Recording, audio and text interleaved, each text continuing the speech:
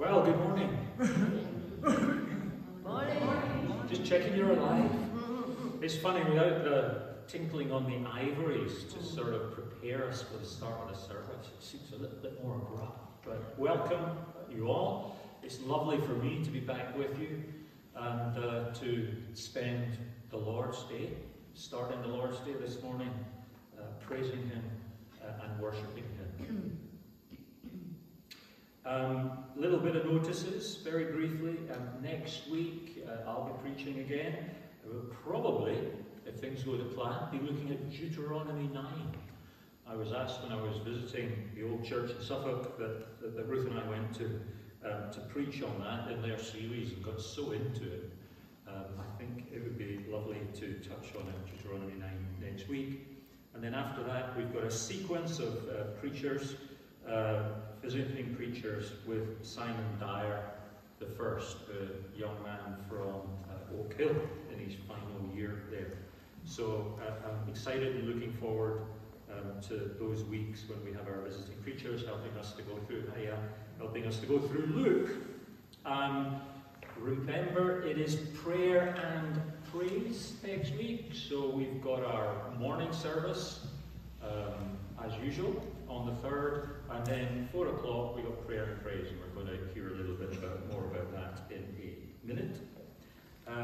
Third point, it's the church prayer meeting at 7:30 this week.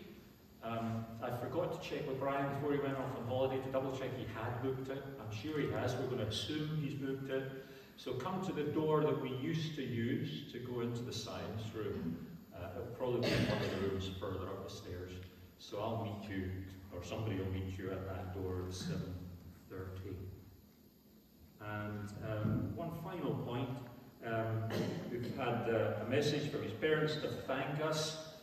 Must admit I didn't know, so it's not me that he's thanked, for sending the birthday cards to Geronimo, whose birthday was last week, was it? And that's just a lovely way for us to continue to show our love and our prayers for that gang down in London. So whoever took the initiative there, well done. That's what I love about this place. Everybody marks it and makes things happen. Well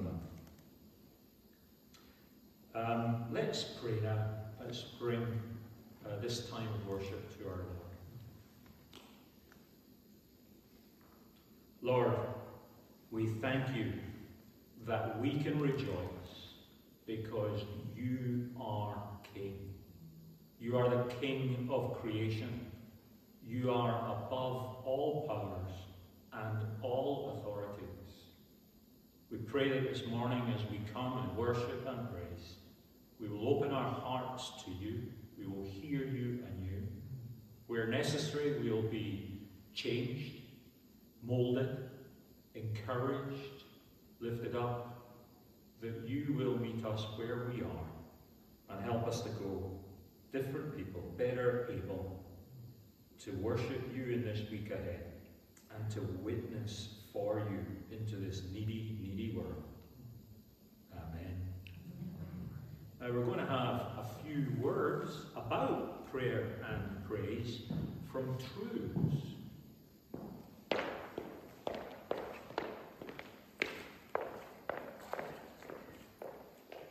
I've been asked to give a few words about prayer and praise.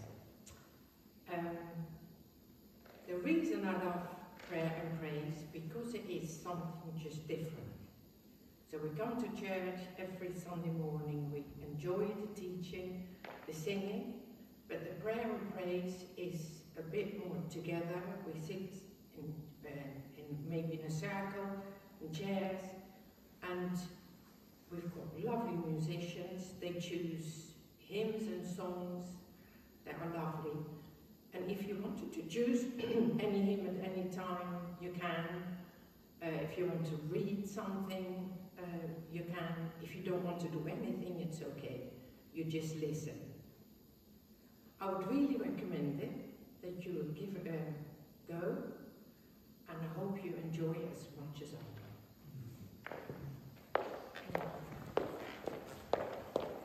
Thank you very much, Truce. A dispassionate view, an independent view of prayer and praise. I often go along feeling quite tired on a Sunday afternoon. I don't know about you. I've not quite got to the stage where I am, but I'm always revitalised after we've come out of that wonderful time.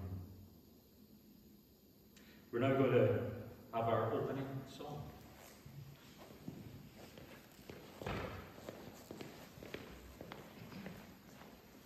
Just a few verses from Psalms. Rejoice in the Lord and be glad, you righteous. Sing, all you who are upright in heart. Sing joyfully to the Lord, you righteous. It is fitting for the upright to praise him. We wait in hope for the Lord. He is our help and our shield. In him our hearts rejoice, for we trust in his holy name. May your unfailing love rest upon us, Lord, even as we put our hope in you.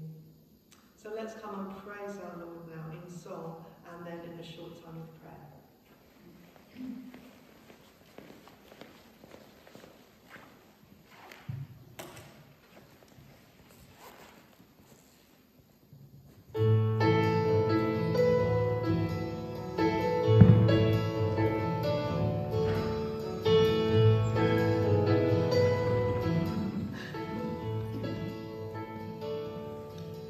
Rejoice in the Lord is King, your Lord and He adore. Mortals give thanks and sing and triumph evermore. Lift up your heart, lift up your voice, rejoice again, I say, rejoice.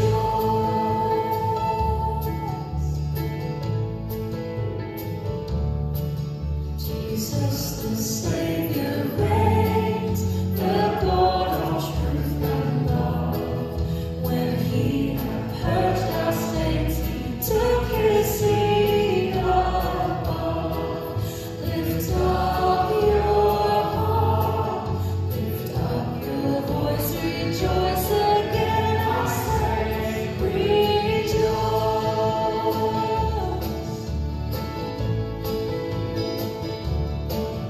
His kingdom cannot fail, he rules over earth and hell. The keys of death and hell to our Jesus give. Lift up your heart, lift up your voice, rejoice again, I say, rejoice.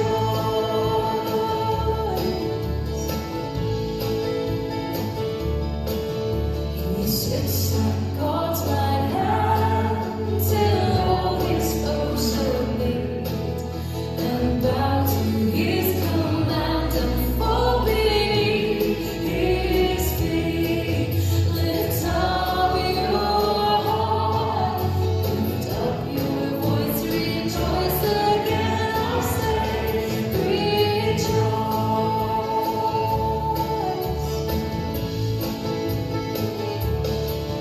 Rejoice in glorious hope, Jesus the Judge shall come and take his servants up to their eternal home. We soon shall hear the angel's voice, the trump of God shall sound. Rejoice, rejoice.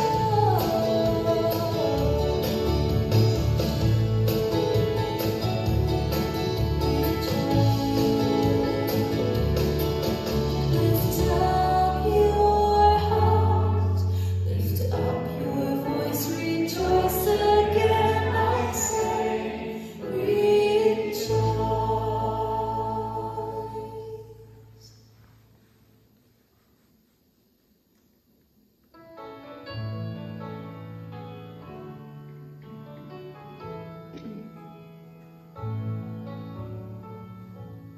Above all powers, above all kings, above all nature and all created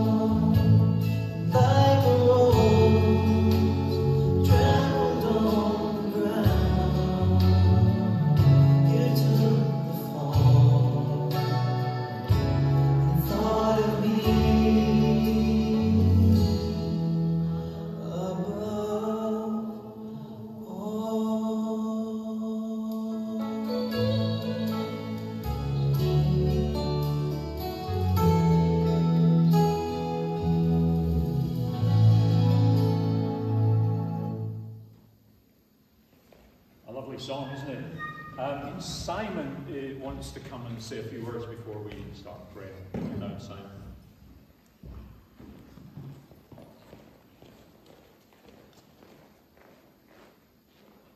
I'd like to thank everyone, first of all, for the prayers for myself and Eva and my family during the funeral of my mum on Thursday. All things went well. We had a beautiful day as far as the weather goes, and we really felt your prayers, and thank you very much for that. Slight downside of that, some of you may remember a little while ago Eva had a bit of a problem where she lost her memory for a few hours and took her into hospital. At the wake of my mum's funeral, again, Eva, for about maybe 10 minutes, 5-10 minutes, didn't know where she was, didn't know who everyone was in the room, got totally confused again. Thankfully it didn't last long this time, only a few minutes, but it is concerning. So I appreciate your prayers for Eva. This is just maybe because of the stress of obviously Eva's mum dying and my mum dying, and then the stress of everything maybe just built up again, and that was what it was, just something simple like that. But I would appreciate your prayers that it's nothing lasting and longer. Okay. Thank you very much.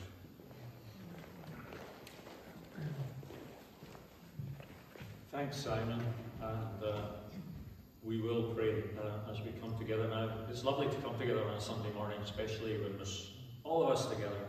It's a lovely part of our midweek gatherings as well, our house groups. I would encourage you, if you're not in a house group, if you can't manage, come along and talk to me. If you want to find a house group, we'll point you in the right direction. We were just chatting before service that they might be better called life groups, because when you meet with a small group week in, week out, and you pray about your lives, it becomes something like a life group.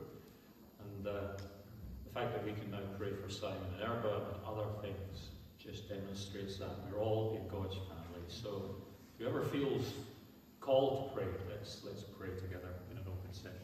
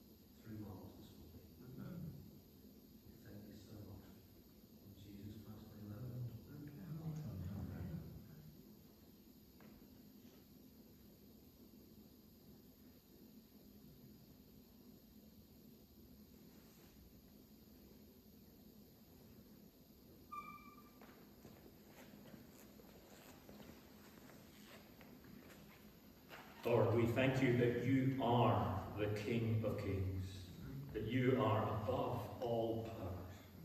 We thank you for the assurance that that can give us as we travel through life and as we come as your children in prayer. And we gather this morning with hearts full of gratitude and joy amongst all the mess of life. We celebrate your reign over all creation. We acknowledge your supreme authority and majesty. You are our King. Just as you're the King of everything, even when so many people choose to ignore that fact. And we lift your name high above all else. Lord Jesus, we thank you for your incredible sacrifice and love. That you came from that place where you were before time began. You gave everything for us.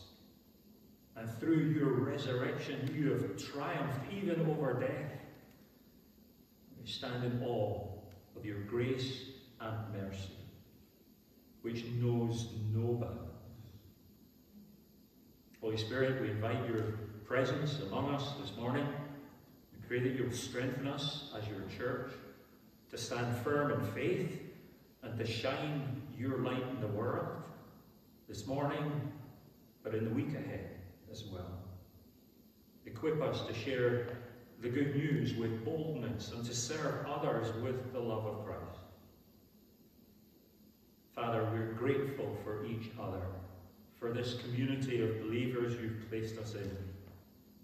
Help us to continue to support and encourage one another, to grow together in faith, and to be united in our mission to spread your love to this village and to the villages beyond. May our fellowship be a testament to your goodness and a beacon of hope to those around us. We lift our voices in praise and adoration. May our worship continue to be pleasing to you. We declare your greatness and your goodness this morning and in our lives as we go from here, and we commit our lives to your service. We come to you this morning with prayers for each other and for the world. We entrust to you again the care of those who are ill or in pain, for those who grieve, for those who are bitter, for those who feel broken. We pray that they may know the truth of your everlasting arms holding them safe. We think of Bernard still trying to get over the COVID challenges that have hit him on top of everything else. We pray for Tina as she continues to strengthen after her treatment. We thank you for the hospital staff that have gathered around Steve in these last few days. We pray, Lord, that you will give him courage and strength to work through this new challenge. We pray that you'll give Maggie stamina and strength as well as she looks to care for Steve and also look after herself. We pray, Lord, that you will give them continued spiritual strength through any discouragement and through the pain. We thank you once again for our young folk, for all those that have just started university and college and are looking to go on. We thank you for Sonia, who seems to be going on so well with her Lord as she grows and steps out into her own life. We thank you for our children and grandchildren. We pray especially for Caleb and Eleanor as they continue to grow and settle into new school life in some situations, in some cases. We pray, Lord, that you will give them teachers and carers who get to know them and are willing to show a special love to them. We pray for those who in this last year, while we've been without a pastor, have left us for whatever reason, perhaps like some choosing to worship more locally in their own town or village, perhaps some being dissatisfied with their spiritual life, and many others who've moved on to another phase in their life and moved to other parts of the country. We pray that those friends of ours will continue to grow in you and find a fellowship which loves them and cares for them and that preaches your word.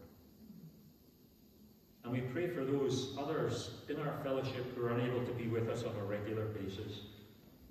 Pray that you'll continue to be with Ruth Register and Stella, for Brian, who we don't see too often, and for Judy, unable to be with us. Bless them, we pray. And we thank you for what we've heard about the last week for Simon and Erba. But we pray again that you would be with Simon and Erba as they mourn, and Erba as perhaps she faces the concern of understanding what is going on with her health. We thank you, Lord, that you are in control. As we watch our TV screens and see all the war and terrorism, and see so many of our leaders seeming to flap around from one idea to the other, our confidence comes from knowing that the King above all kings is in control. We pray that you'll continue to direct this church as we meet on Sunday the 10th to gather and consider things again. We pray, Lord, that you will continue to guide us and share and direct us. And we pray these things confident, not in our own strength, but in the strength of Jesus' precious name. Amen. I don't know about you, when I was a little child, I was a terror for my parents. Around this time of year, I started to focus on Christmas. Not because I had so much to do at work too, but boy, that was when you got great presents. And from Halloween, which is coming up, which is quite a different thing in Scotland, certainly back in the 70s, very different expression of Celtic culture.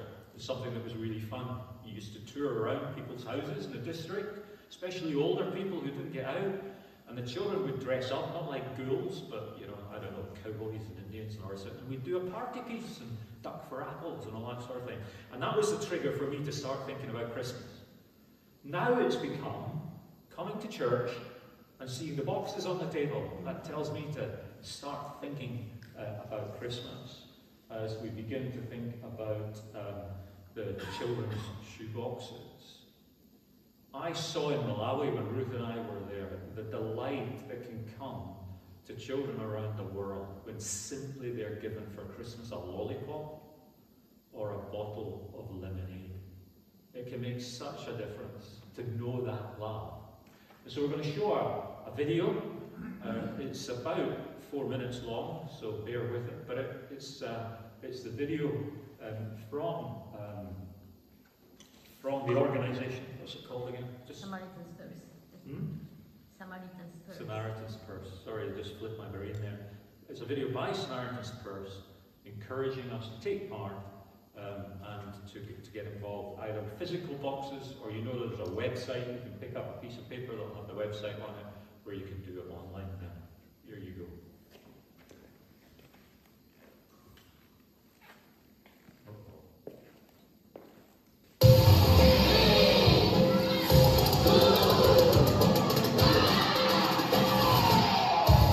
Children open their boxes, you can hear the laughter, the cheer. Each gift brings a joy to their heart. Jesus said, let the little children come to me. I want the children to know that Jesus Christ is alive, and he'll come into each and every heart that invites him. The mission of Operation Christmas Child is to share the gospel with children around the world. Every shoebox gift is delivered with a verbal and written proclamation of the gospel in more than 100 countries every year. This is an evangelism project, and it all starts with a very simple shoebox gift. volunteers are really the heart of who we are and what we do. When we pack the boxes, it's a reflection, a little glimpse of God's love that we're pouring out. When you pack the box, pray. We never know how God is going to use that box. They go by plane, they go by riverboat, they go by motorbikes. These shoe boxes go to children in some of the most isolated areas of the world. Your shoebox goes from you filling it full of toys to all ends of the earth to share the name of Jesus Christ. These boxes gives us a chance to show them that there is a light, there is a truth. After receiving shoebox gifts, children are invited to a 12-lesson discipleship program, The Greatest Journey. The child is discipled, not only know God, but make God known to others. They started to know the power of prayer. They want to know more. From this, we're seeing lives transformed for the kingdom of God.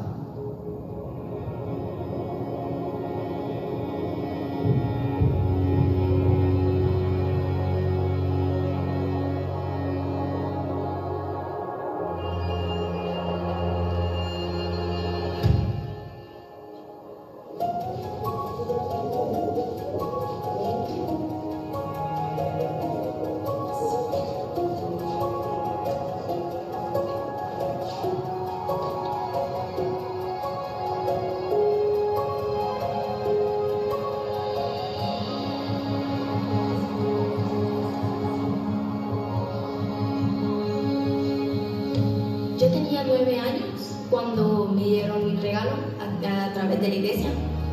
Solo Dios me tocó y sentí en mi corazón algo fuerte. Ya yo sumergí el pecado mío desde hace tiempo y yo no puedo regresar atrás. A mí me encanta compartir lo que es la Biblia con mi hermanito pequeño, Yalis. Y yo le digo a la gente, amistades, que busquen a Dios. When I was 14 years old, I started teaching my first The Greatest Journey lesson. If I share the gospel to them, I really, really hope that they share the gospel with everyone they know.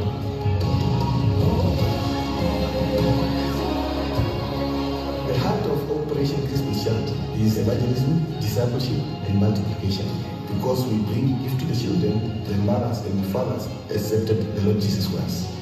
And in every church, we are teaching them how to reach out to their neighbors.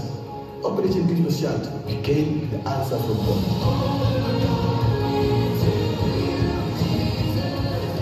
Children are taking the gospel to the ends of the earth. And it's time for us to go where no one else went, so the gospel can cover this earth just the way the water covered the ocean. Let's pray for the outreach to continue. It has to be our battle to reach them with the gospel.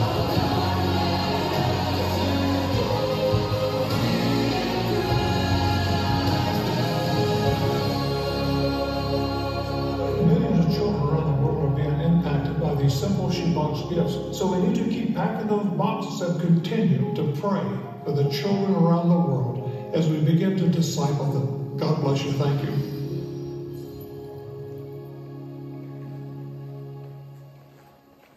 So do talk to Maggie, come and grab a box, or look up the URL. And what's the critical date, Maggie, that people have to bring things back for? 17th of November. There you go. 17th of November, not far away. You've got to think about Christmas and get that going for the 17th of November. We're going to sing again. Everyone needs compassion, mighty to save. And then Cruz is going to come in and read our Bible passage, which is from Luke 8 again.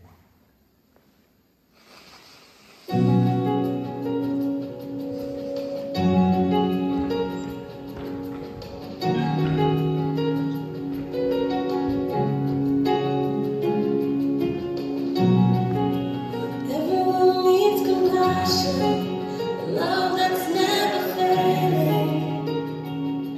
Let mercy fall on me. Everyone needs forgiveness.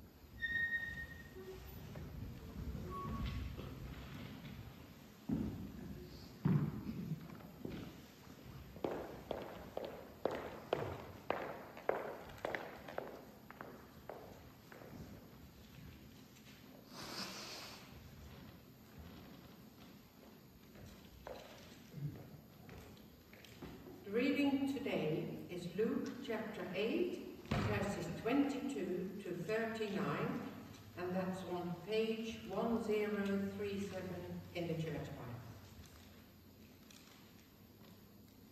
One day Jesus said to his disciples, "Let's go over to the other side of the lake." So they got into a boat and set out. As they sailed, he fell asleep. A squall came down on the lake so that the boat was being swamped, and they were in great danger. The disciples went and woke him, saying, "Master, Master, we're going to drown." He got up and rebuked the wind and the raging waters. The storm subsided and all was calm. "Where is your faith?" he asked his disciples. In fear and amazement they asked one another, "Who is this? He commands even the winds and the water, and they obey him." They sailed to the region of the Gerasenes, which is across the lake from Galilee. When Jesus stepped ashore, he was met by a demon-possessed man from the town. For a long time this man had not worn clothes or lived in a house, but had lived in the tombs. When he saw Jesus, he cried out and fell at his feet, shouting at the top of his voice, "What do you want with me, Jesus, Son of the Most High God? I beg you, don't torture me." For Jesus had commanded the evil spirit to come out of the man. Many times it had seized him, and though he was chained hand and foot and kept on the guard, he had broken his chains and had been driven by the demon into solitary places. Jesus asked him, "What's your name?" "Legion," he replied, because many demons had gone into him, and they begged him repeatedly not to order them to go into the abyss. A large herd of pigs was feeding there on the hillside. The demons begged Jesus to let them go into them, and he gave them permission. When the demons came out of the man, they went into the pigs, and the herd rushed down the steep bank into the lake and was drowned. When those tending the pigs saw what had happened, they ran off and reported this in the town and countryside. And the people went out to see what had happened. When they came to Jesus, they found the man from whom the demons had gone out, sitting at Jesus' feet, dressed and in his right mind, and they were afraid. Those who had seen him told the people how the demon-possessed man had been cured. Then all the people of the region of the Gerasenes asked Jesus to leave them, because they were overcome with fear. So he got into the boat and left. The man from whom the demons had gone out begged to go with him, but Jesus sent him away, saying, "Return home and tell how much God has done for you." So the man went away and told all over the town how much Jesus had done for him.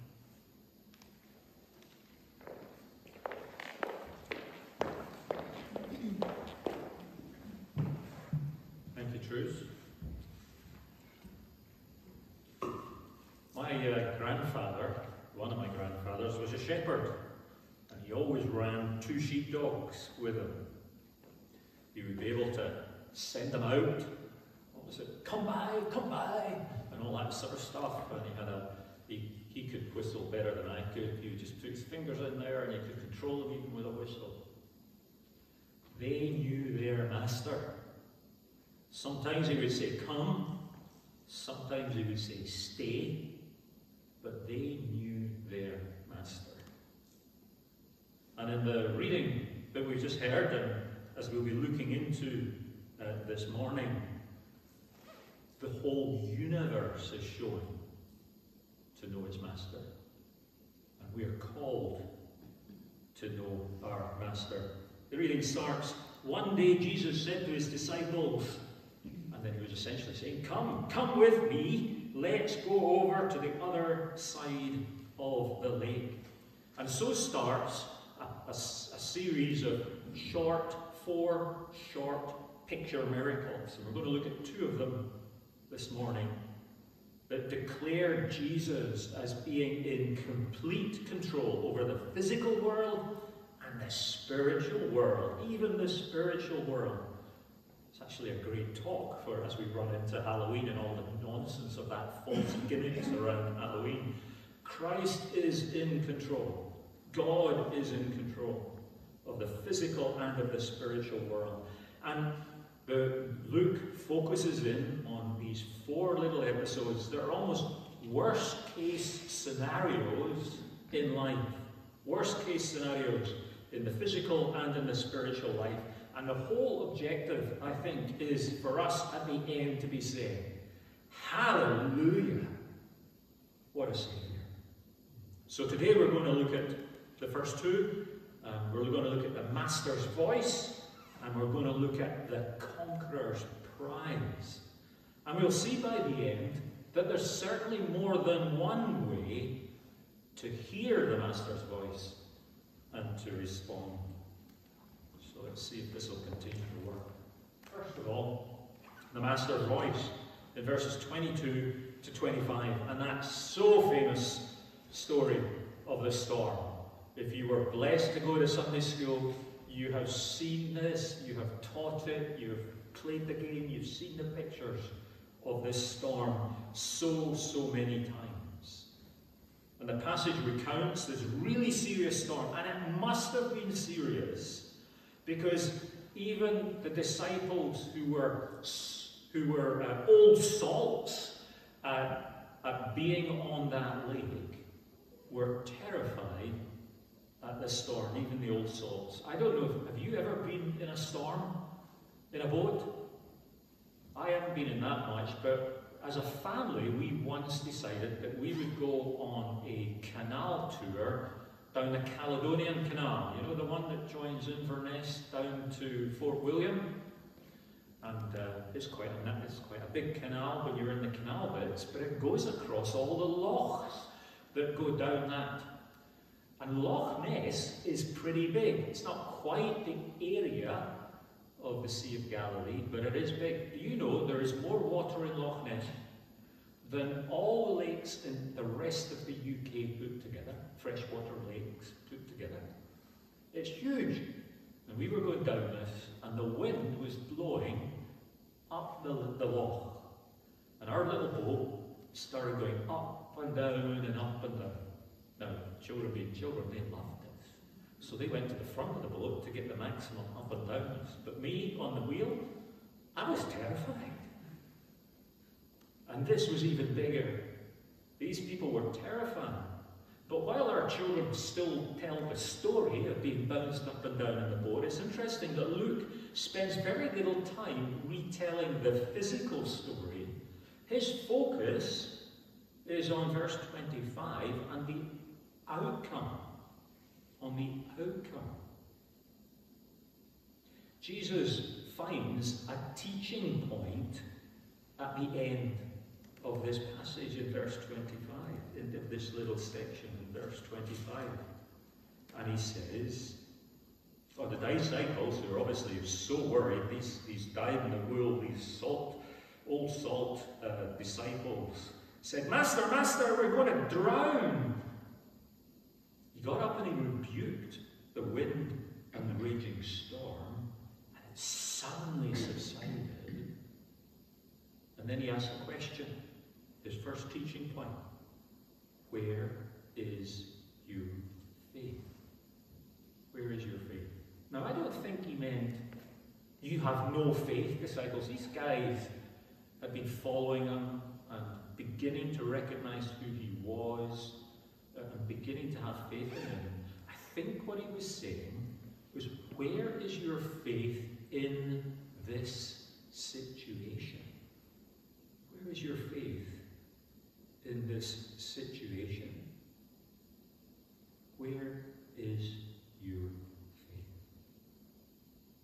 I wonder if we feel the same sometimes. Maybe even this morning we're feeling the same. Our faith perhaps is getting a little bit rocked. Perhaps we are hoping for a big miracle, like Jesus calming the storm.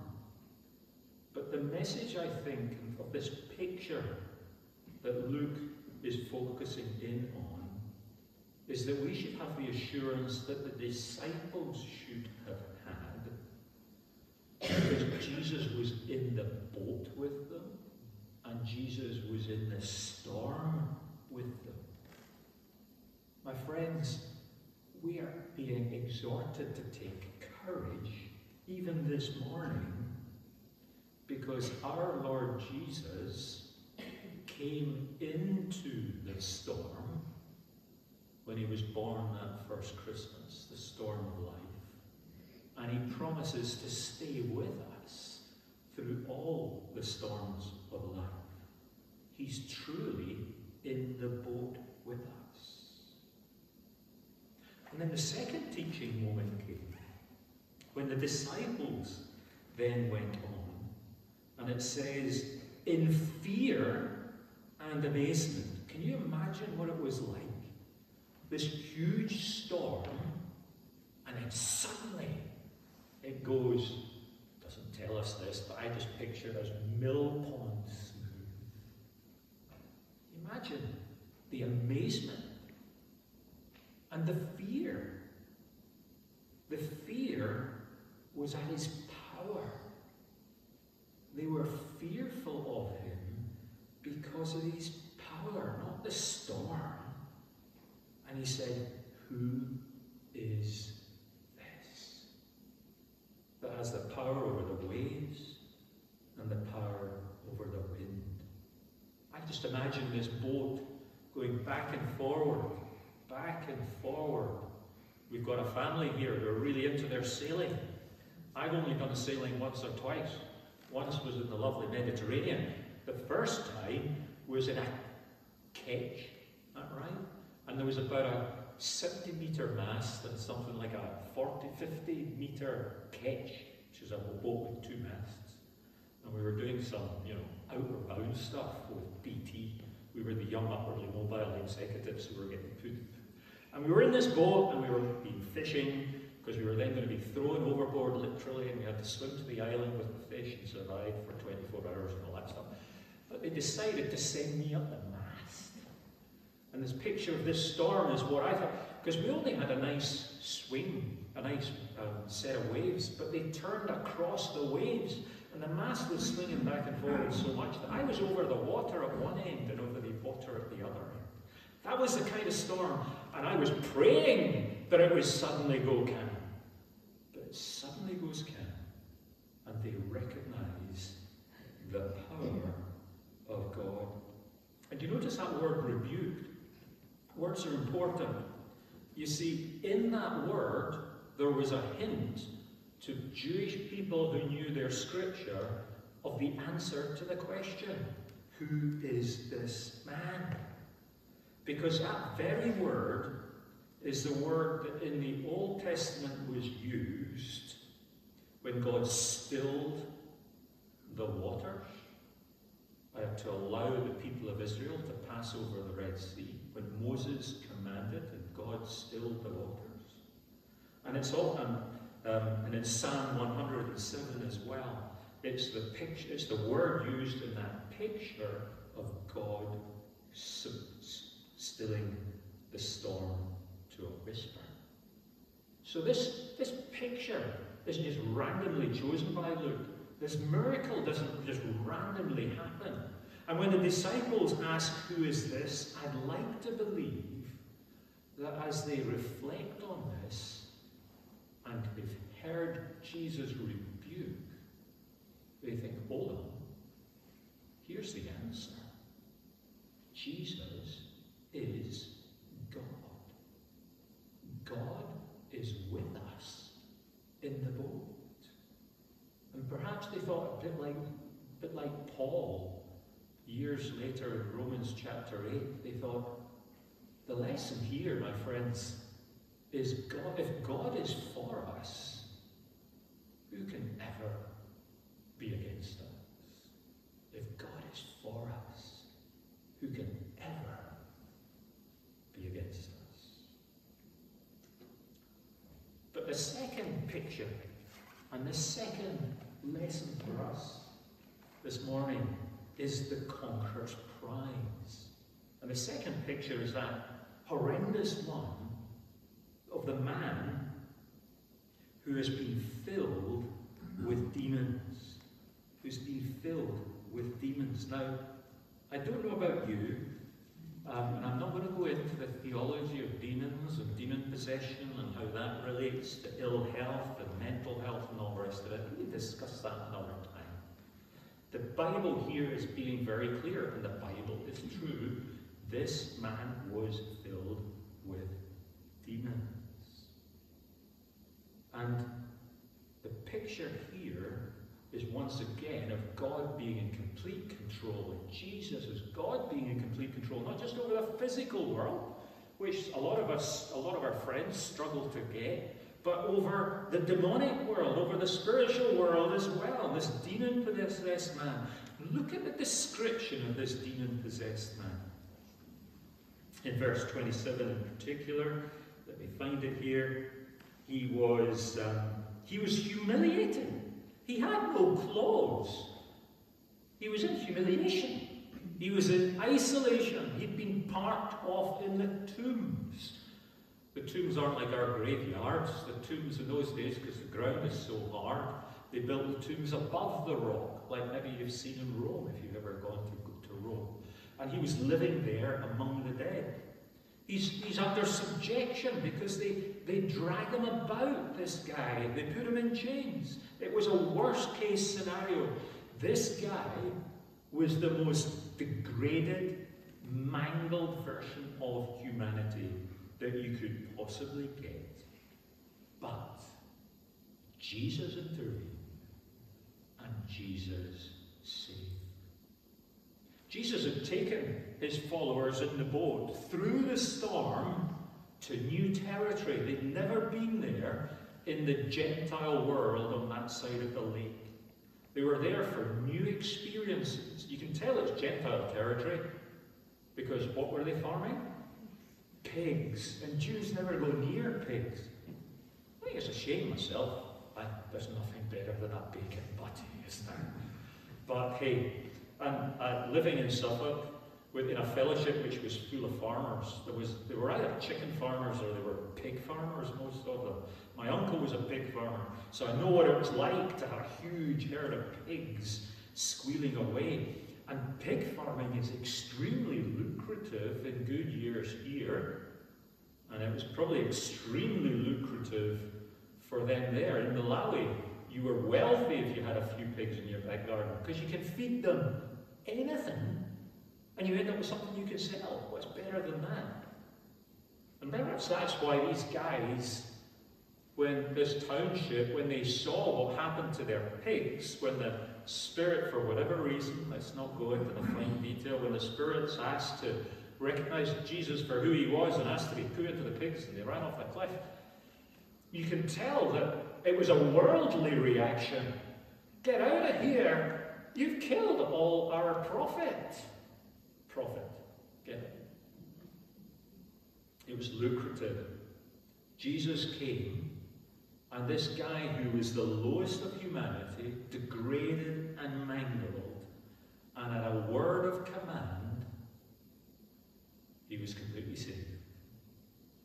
And the spiritual storm became a spiritual mill pond. Physical and spiritual, storm to mill pond.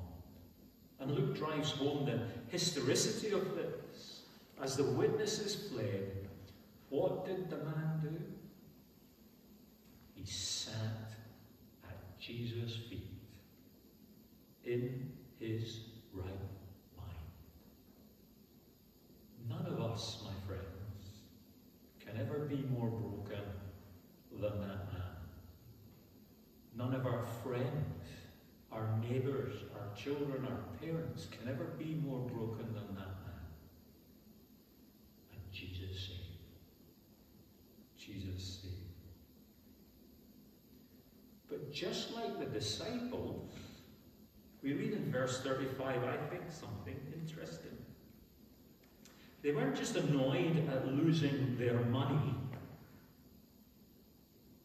They were annoyed, they were fearful of what Jesus had done. They were fearful of what Jesus had done. Verse 35, let me find it. And the people went out to see. So the man does as he's told, and he goes off and we'll come back to that. He starts witnessing to the people around about. And the people went out to see what had happened. When they came to Jesus, they found the man from whom the demon had gone out sitting at Jesus' feet, dressed for the first time probably in decades, and in his right mind, and they were afraid. And they were afraid. They recognized something of the power of this man, Jesus. And what was their response? What was their response? They asked Jesus to leave. And what did Jesus do? He left. That's terrible. It's a terrible story. And my friends, it's a truth that we need to understand, and our friends and our neighbours and our brothers and our sisters need to understand. Jesus is a gracious man. And if we choose, presented by the righteous power of Jesus, to say go, he will go. It's a terrible thing. But if we say, come in, he allows us to sit at his feet, and for the worst of storms to be calm. They recognize the great presence of power, but rather than sitting at his feet, they said, go, and he went. And then, interestingly, rather than as he had said to the disciples, come with me across the sea, this man is desperate to go with Jesus. And what does Jesus say to the man? No, stay. Stay where you are. And he doesn't say, stay where you are, do a first degree in theology, then a master's in evangelism, maybe then a PhD on something, and then talk to your friends and family. He says something really simple. What does it, doesn't he? Return home and tell them how much God has done for you. That's all we're called to do. At its simplest, that is witness in our lives. We don't need to be fancy. We just need to be courageous. Recognize what Jesus has done for us like this man. And go and gossip into our lives what Jesus has done for us. That's not too difficult, is it? If you're terrified by that, like I am, it's not because it's difficult. It's because of that challenge of stepping out for Jesus. The disciples asked, who is this? What is our answer? This morning even, do we recognize Jesus for who he truly is? That good shepherd above all powers, the creator, the sustainer, the commander of the natural world, the commander of the demonic world. As we travel through the trials and tribulations of life, are we hearing Jesus saying, where is your faith? Because because we're allowing the storms to come in? Are we ready to cling firm to this promise and reality that Jesus is in the boat with us in the storms, taking us to the other side? Faced with identical facts, some men chose to follow Jesus to the other side.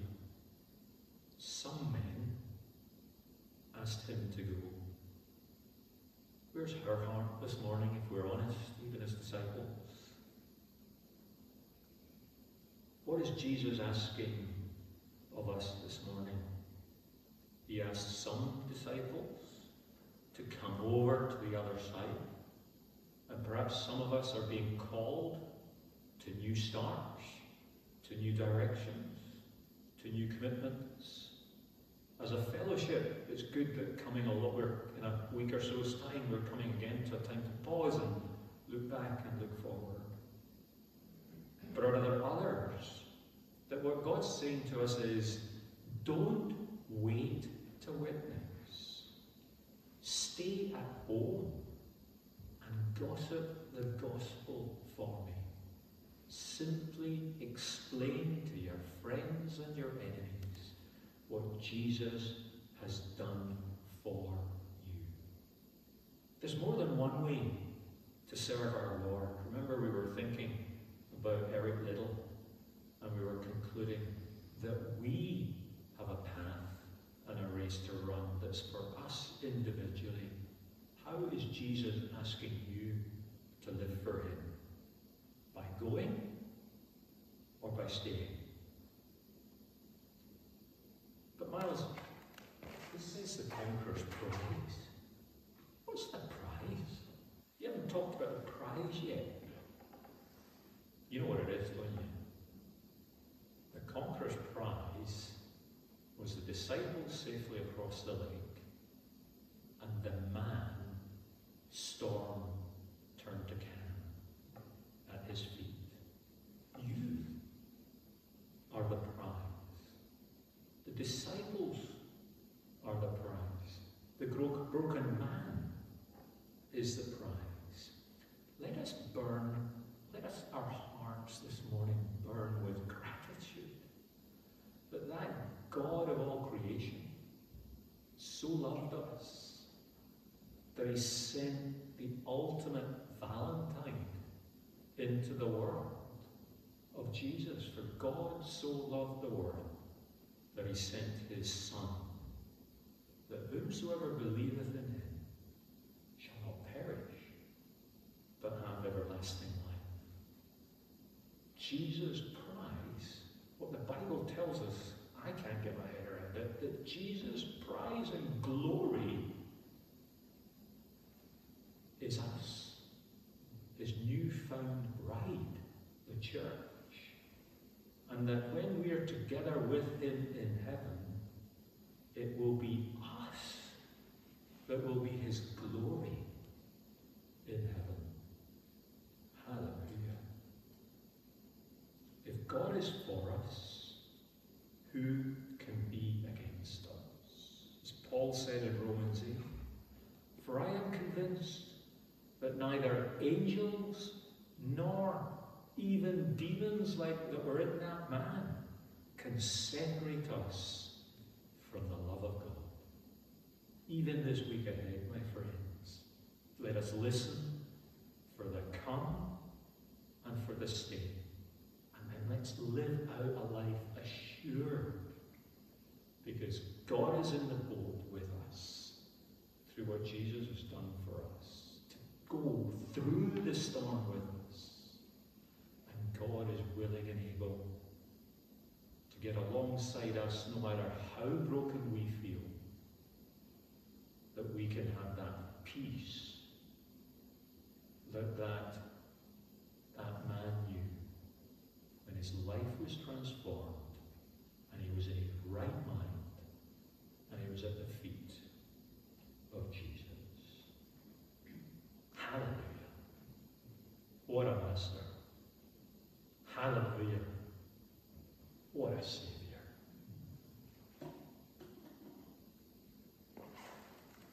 We're going to sing again. And it's a rather relevant hymn, O Church Arise, which encourages us to rise, to go out, and to proclaim this wonderful King.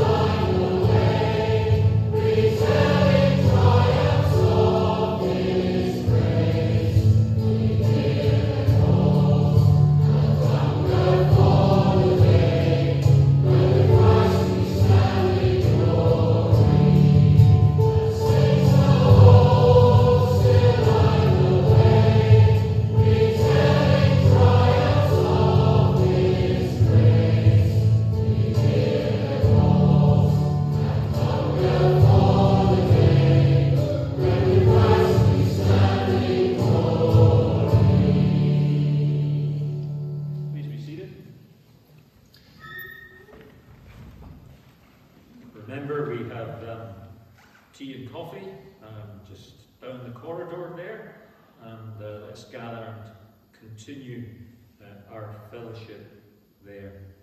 I just want to, before we pray, just want to read a little from Romans 8 that I think summarizes in a slightly different way a lot of what we have been thinking about here. What, then, shall we say in response to the wonder of what God has done for us through Jesus? If God is for us, who can be against? He who did not spare his own Son, but gave him up for us all, how will he not also, along with graciously give us all things.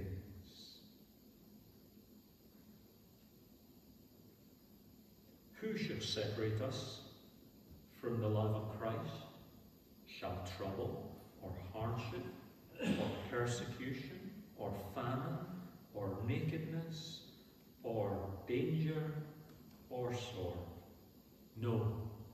In all things we are more than conquerors through him who loved us. Let's pray. Lord God, as we go here, thank you that we can go, so many of us, knowing that you are the God beside us in the boat. And we can look back at so many times when we knew the wonder of you sometimes choosing to calm the storm, but always choosing to be with us through the storm. We thank you that we can go in assurance that you are the loving Saviour who came to us, the most broken of people, and allowed us to sit at your feet, and gave us all necessary to be able to come to your feet in righteousness through what you did on the cross for us. As we go from here, help us to gossip the gospel by being courageous about the truth of what you have done in our lives. And may you continue to fit us for heaven, that we might see you there and know that you greet us as faithful servants